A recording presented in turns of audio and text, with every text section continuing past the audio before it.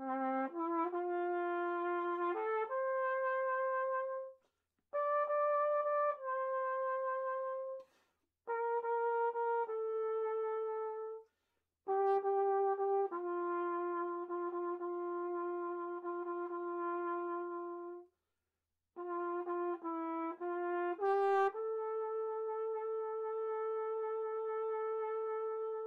evening, and welcome to the Wednesday Night Masterclass series, sponsored through the Center for Fine Arts at St. Francis University. As we get started, I would first like to thank St. Francis University, the Center for Fine Arts, Director of Bands Dr. Daniel Atwood, and Assistant Director of Bands Mr. Randall Cradlefield for the opportunity to present this masterclass. So let's get started. You are probably wondering who the heck is this guy giving this masterclass? And does he know anything about music, or better yet, an instrument? Well, my name is Dr. Scott DiTullio. I'd like to tell you a little bit about me as we get started. I have a Bachelor's of Science in Education, focusing on music education and a concentration in music performance on trumpet from Clarion University of Pennsylvania. I also hold a Master's of Education in Curriculum and Instruction from Lock Haven University of Pennsylvania. I have completed the Pre-K through 12 Administrative Program for Principals through California University of Pennsylvania, and completed an educational doctorate from Northeastern University with a focus on curriculum leadership. I am currently in my 24th year of teaching.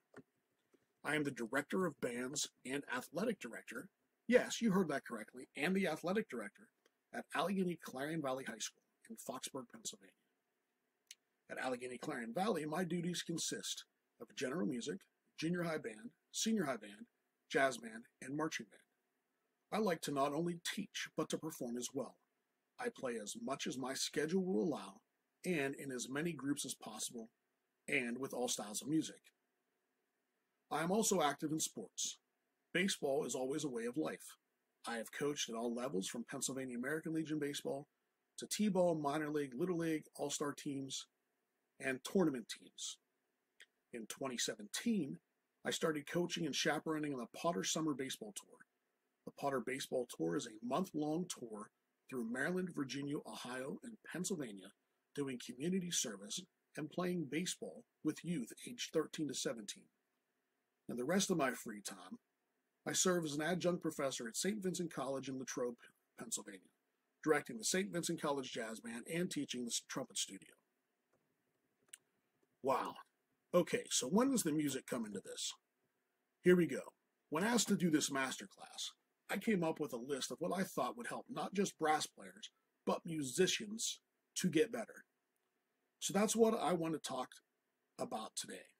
The focus is going to be on brass and, of course, the trumpet, but all of those concepts can be applied to any instrument. Playing an instrument is easy.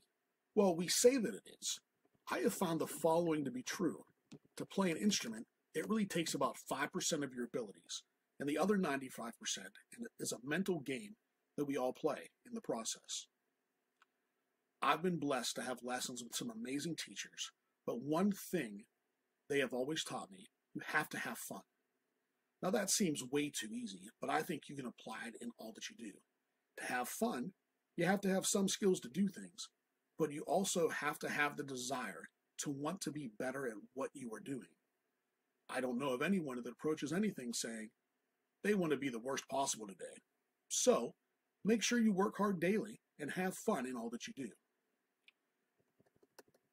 Now, to have fun really means that some work has to take place at times, but it doesn't seem like work once you have some solid fundamentals to get you going. If you think back to learning how to ride a bike, we all started on some type of pedal bike that our parents pushed us on. Then we went to a tricycle, and finally to a really big 17-inch bike with training wheels. We thought we were awesome with those training wheels on, and then we finally wanted them off. But we kept one on just as a safety net for us. So we could lean to that one side just in case of an emergency and we didn't think we were going to stop. We finally realized if we just go for it, we can ride the bike. We had that training wheel taken off and we never looked back. But then we got a bigger bike. And what happened next? We struggled for balance for a few times, and we finally did it without any issues. Well, playing an instrument takes that determination too. If you don't do the work, you won't get better. I think this applies not only to music, but to all you do in life. So, if you want to have fun, don't be afraid to put in a little work, and you will actually have more fun than you could ever imagine. There is no magic potion to get better at an instrument. There are some people that have been blessed with some unbelievable skills and natural talent, but I haven't met very many of them. I've met a lot of musicians who are hobbyists, pro players, and teachers that have had to work like crazy to get better every day. I hope that what they have taught me is what I can share with you today. Practice. What is this? First and foremost, you have to practice. Practice is a way to set goals and work on skills to help you become a better musician. The purpose is simple, to follow and document the progress you are making. Have a goal when you practice. Practice on something that you want to accomplish for each time. Maybe it's just a short practice session, maybe it's for the week, maybe it's for the month, maybe it's longer. Sometimes things happen faster than others, but don't give up when things are challenging. I have found that many goals on trumpet need some extra help every day. Sometimes it feels like I've been playing forever, and on some days, it feels like I've never played the trumpet. Well, after 35 plus years of playing trumpet, when I have one of those bad days, I simply put the trumpet back in the case and walk away. Sometimes you just need to clear your head. If this doesn't happen for me, I usually stay away from my trumpet. Why? Because I find that I take my frustration out on the trumpet, and nobody likes to have repair bills. So in the long run, it's more beneficial for me to put the trumpet away and then come back a little while later. So what does my practice routine look like? What I'm going to go over next is my normal everyday practice, and I call it a guide to proper warm-up and a practice routine. The first thing I want you to always think about is the sound that you are producing. That is the goal, to have the most beautiful sound possible. And to do that, what should you do? Well, number one, you need to listen to your instrument specific of some of the great recording artists. It makes it really easy. I will supply Mr. Cradafil with a list of popular artists that I think you could benefit from just listening to the sound and what they do. So for me, I do a lot of buzzing throughout the day. I use a couple of different concepts for this, but I usually start with just my mouthpiece. I do these crazy little warm-up things and I just play some games.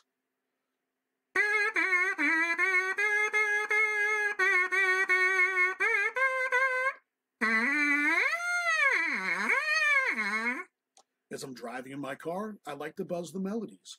I try to buzz as much as possible. The next thing that I do is I play just on the lead pipe. And what I've done is I've taken the lead pipe off of the trumpet, and you could use the trumpet too, but it's hard to do this in the car when you're traveling. So if I'm able to have a lead pipe with me, I can do some lead pipe buzzing too.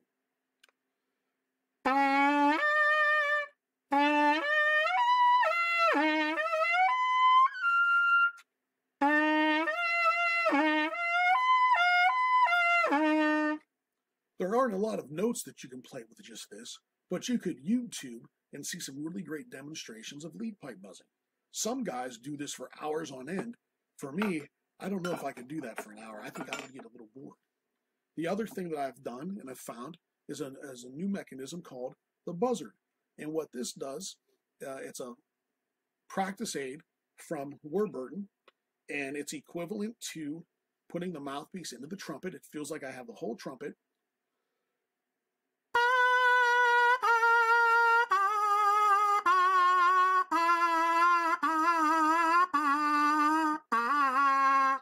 Now I can do that exact same thing with just the mouthpiece.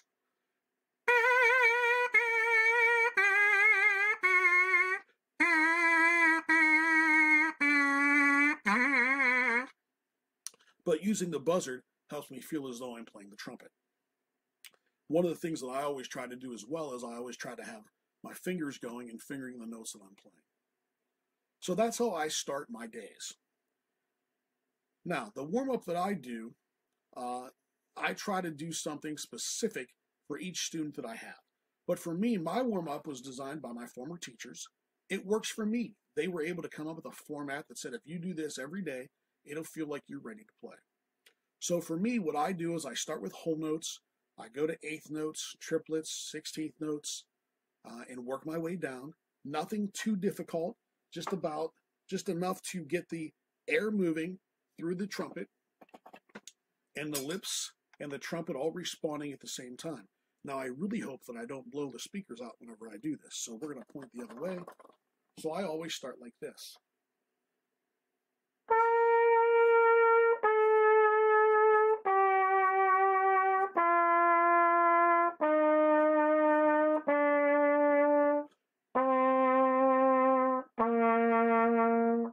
It's soft, it doesn't have to be very loud. I then go to eighth notes.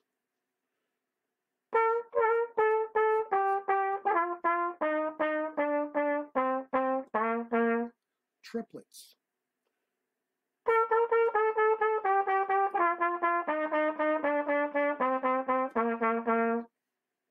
And I keep going and do some more finger exercises just to get everything moving and to get the airflow moving and the muscles going. I then try to do some lip bends.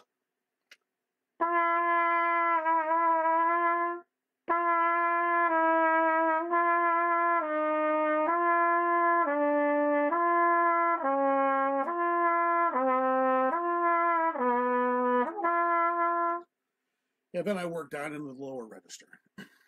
Then for me, I go through some lip slurs and some other fundamental things that I like to do that work for me. But that's something that you're going to have to find that works for you.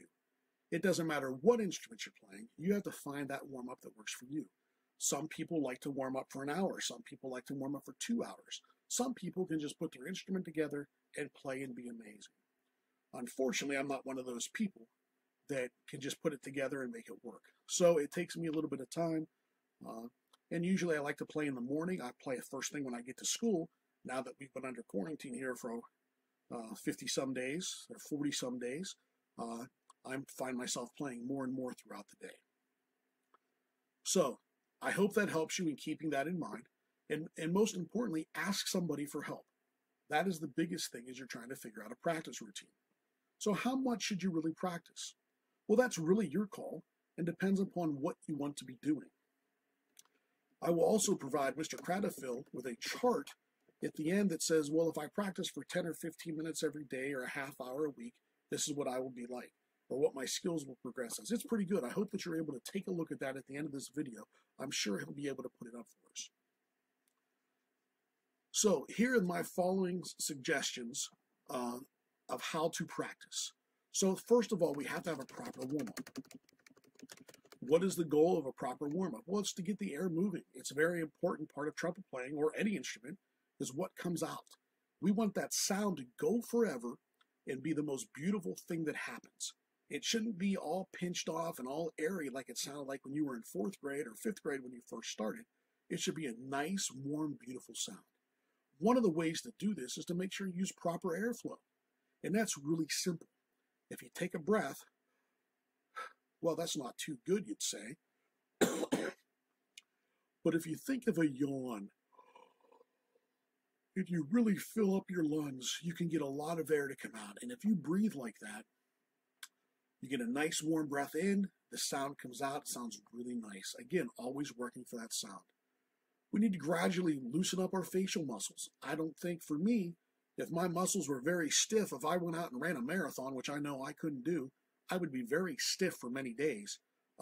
In the world of musicians, we have to make sure that not only our fingers and our bodies limber, but everything around our embouchure has to be as well. So play nice and soft, not to strain anything, and you never want to distort the sound. We were always taught rest equal to what you play, so as not to strain the lips.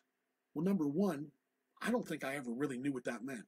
So what I've tried to do in my practice, if I play 5 measures, I then take a break, I maybe sing through those 5 measures and finger along, and then I might do it again. Now, I don't do that all the time. It all depends how I feel. But make sure that if you play for 3 hours, don't play for 3 hours straight. Make sure you're taking breaks in there and make sure you're breaking up. We always want the blood to come back to this area, the embouchure, especially on brass instruments. Okay? Woodwind players, they get to play a little bit more than we do. They can play forever. Well, they're not using the same amount of pressure here as what we are as brass players. So maybe they do have a little bit of an advantage, especially when it comes to octaves. So you need to think that trumpet playing or brass playing or any instrument playing is like an athletic activity. You must warm up. You need to warm up your embouchure, and I would compare that to that of a pitcher or a jogger or a runner. So my suggested daily practice schedule goes something like this. First and foremost, you have to be disciplined enough to want to get better. If you want to get better, you can get better. And that's going to depend upon how much time you put in, or maybe how much time you need to get things better. Maybe on some days you just need to work on fingering patterns. Maybe it's on other days you need to work on some phrasings. So we've already talked a little bit about a warm-up. And for me, personally, my warm-up probably goes a little bit longer than most people. Mine usually takes me about 45 minutes, but I try to do that first thing in the day so that I'm ready to go, and then I can usually pick up my instrument any time and just play. I said earlier I also like to do lip slurs, and that's just to help build more muscle memory so that when I'm playing trumpet, that a lot of things really come from those lip slurs. Again, I hope I don't kill the microphone system, but a basic lip slur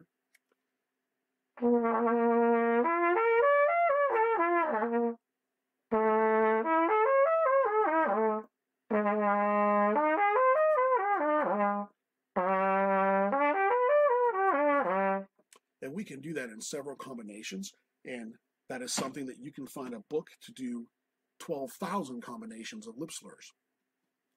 I don't know if it's really that high, but that's what it seems like. Again, for as much as you play, try to rest. And all we're trying to do is try to get that blood to come back.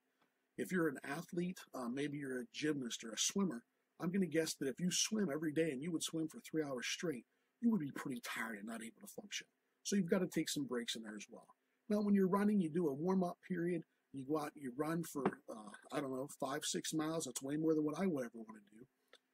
And then you have a warm-down period as well. So it's a matter of getting your body functioning so that it can help you to become better. Next, for me in my practice routine, is technique and scale studies. And I like to say that this is the language of music. We develop coordination and finger strength.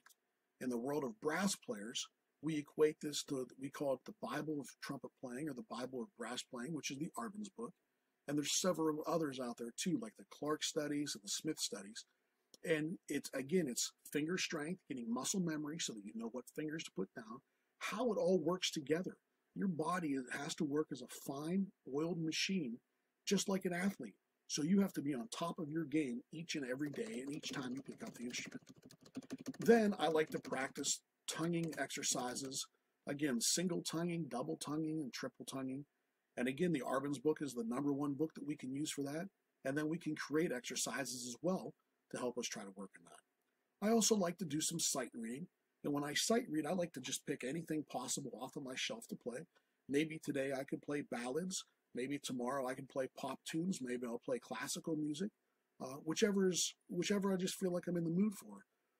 I took one lesson that a teacher said I play this group on Mondays, this group on Tuesdays, and he had 7 different piles of music that he would play just as a sight reading material. I've started to do that a little bit, but I found that I just don't have enough room in my studio. After I do sight reading, I go and I continue to work on things that I'm having trouble with. Maybe there's a passage in the band music that I'm just struggling with to play. I sit down, I try to make that as slow as possible, and then I speed it back up. I heard somebody in one of the other ones talk about using a tuner of some type, and we all know with technology, I can pull up my phone, tuner on that, tuner on this, a metronome to keep the time. All of these things are great tools, and you have to find which one works best for you and in what scenarios. So I continue to work on things like that, and then at the end of my time, I play some long tones, and what long tones do is you just hold a note and you hold it as long as you can play it, keeping a good sound and keeping it in tune, and then you try to go lower and lower. And what this does for a brass player, I have found, is that it builds endurance, which means it allows me to play longer each and every day. It helps me to develop that good tone quality that we're always talking about. As I said at the very beginning, the most important thing is what's coming out of the bell of the instrument. And when we perform, you need to make sure that you listen carefully to what you play and what others around you are playing. So just because you're practicing, when you practice, you're really performing. Sometimes we get to practice in a large ensemble, such as marching band or concert band, orchestra, and we have to use our ears. We have to do a balance and blend approach so that we know what is happening at all times. Again, always focusing on the sound that is coming out. When you practice, always think pretty sound, listen, and always use airflow. If I was to take my hands and wrap them around your neck and squeeze, something would happen to all of you. You would end up turning blue and you would probably fall over. Well, the same thing happens whenever you play a musical instrument. If you don't use enough airflow, your sound is not going to be very good. You might get that really pinched off sound like we talk about when you were a beginner. Or you might have this big, beautiful sound as a professional player does. Well, we'd like you to always have that big sound, but remember, don't be lazy. Sometimes when we get tired, it's a sign of losing focus on our air. I have found for me personally that when I get tired, I really have to focus on air.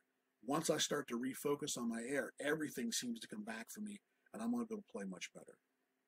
As we move into ensembles, make sure that, sometimes there's strenuous work. If you're playing in jazz band or marching band, that's pretty strenuous on what we call the chops or the fingers of the body. So when you're practicing that type of stuff, practice softer. You don't always have to go 1,000 miles an hour to be successful. Slow it down, bring down your volume, and relax. But most importantly, good sound and have fun. Well, by you relaxing a little bit and doing a little bit softer, you might be able to produce a better tone quality so that whenever you get onto that ensemble setting, you're able to be the leader of the group and everybody wants to sound like you do.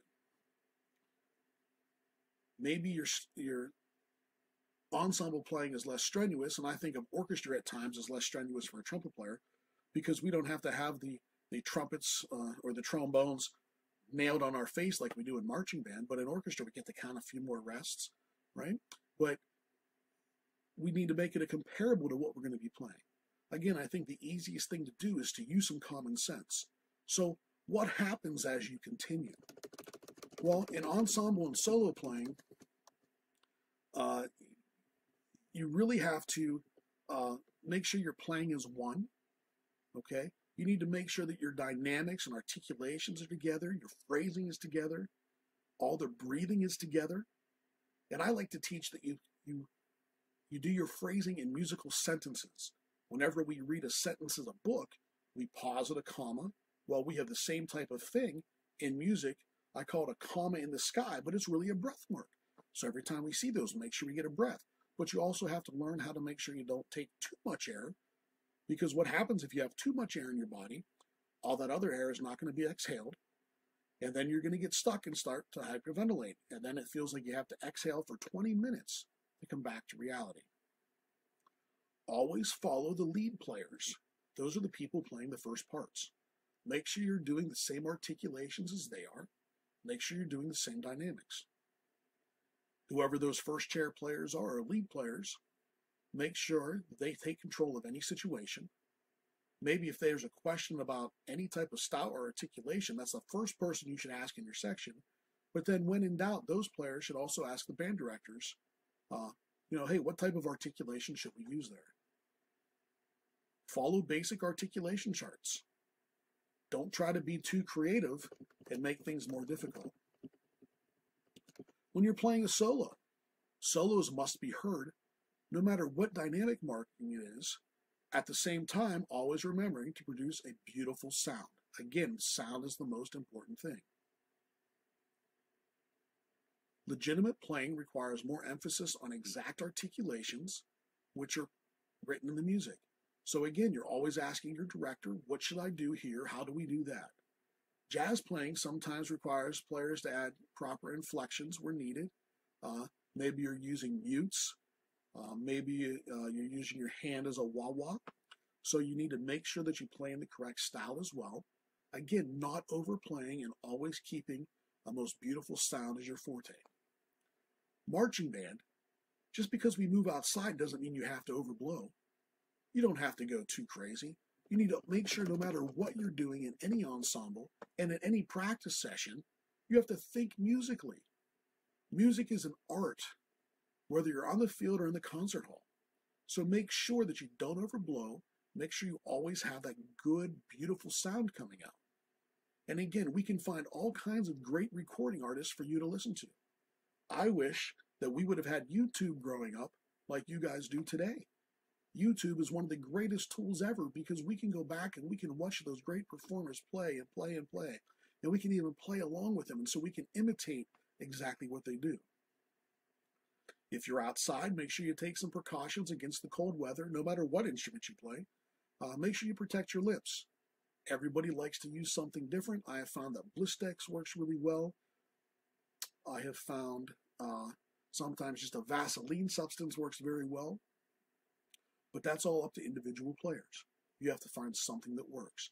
You have to also remember that as you use things on your lips, it's also going to come off onto the trumpet mouthpiece or the brass mouthpiece or the woodwind mouthpiece. So you got to make sure that you clean those off as well. When you're outside, make sure everything is warm. The instrument itself is as warm as humanly possible whenever you play. Now, I know football season gets a little bit late at times, and when we go to play out in that cold weather, it just goes crazy. But still, if you use your ears and try to make the most beautiful sound possible, you should still be okay. As we move into smaller ensembles, such as brass ensembles, you have to make sure that your articulations and the actual ensemble playing are the biggest concepts that you think about. Always thinking about the most important thing, balance and blend in that sound that is coming out.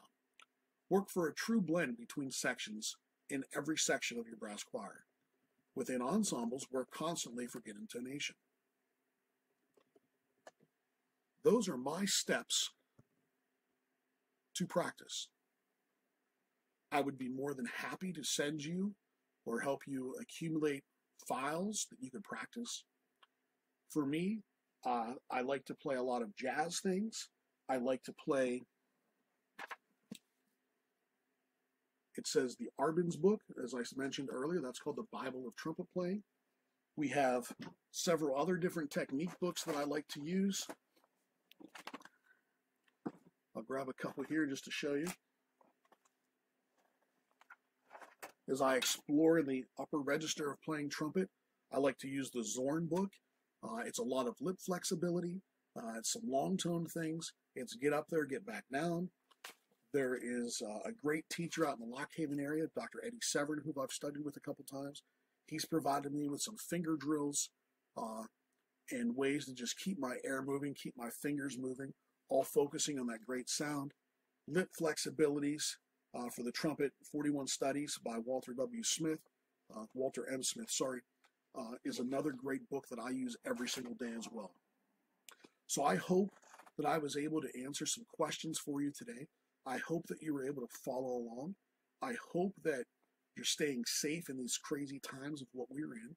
I hope that musically you are growing every day. I'd like to encourage you to step outside that box sometimes, step up and take a chance.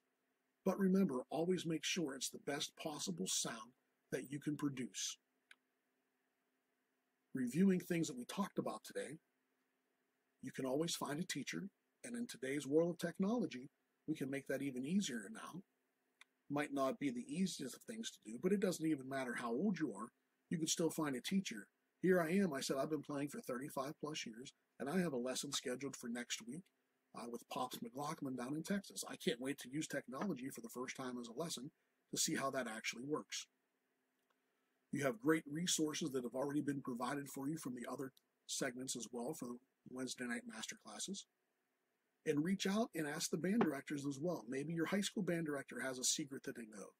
Know that playing an instrument, there is no magic fairy dust, as I like to say to my kids.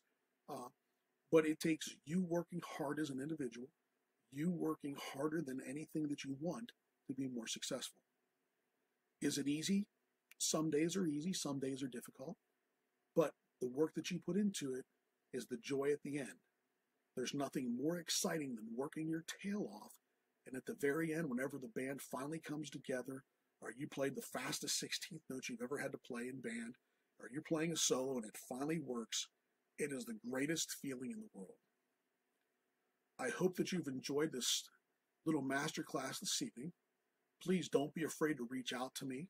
My email is scott.ditullio@gmail.com, and I know that Mr. Cradafil will put that up there as well, so you can see it. Again, I will send him the stuff that he can post a couple things at the end of the presentation as well. I thank you for watching this evening. I ask you to keep making music, keep stepping outside the box. Remember, music is something that you can do for a lifetime. Unfortunately, you can't play football your entire life. You can't play baseball your entire life. You can play music your entire life. It's something you can always do. Enjoy it. Have fun. Greatest sound that you can produce. Have fun. Do it with other people that like to do the same things. Thank you. Stay safe. God bless.